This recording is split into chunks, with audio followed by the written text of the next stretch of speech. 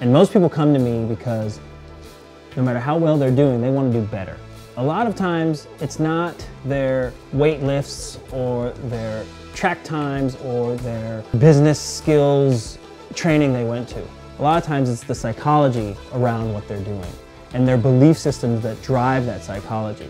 And a lot of times, it's their own brain getting in their own way of their own success. What would it be like if you were 37% more successful in sales, if sales is your thing? What would it be like if you were 19% more accurate? Maybe that would help in sports.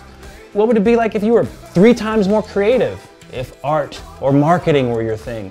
What if you were 10%, just 10% more engaged in whatever it is you do? Sport, family, business.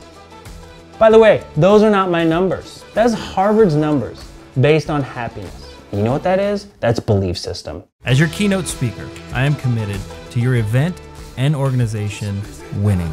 I want them to leave ready for any challenge that face them. Let's make this process as easy and as efficient as possible for you so that we can get the job done. I'm Jason Richardson. I challenge perception and change results. After all, it's all relative to your perspective.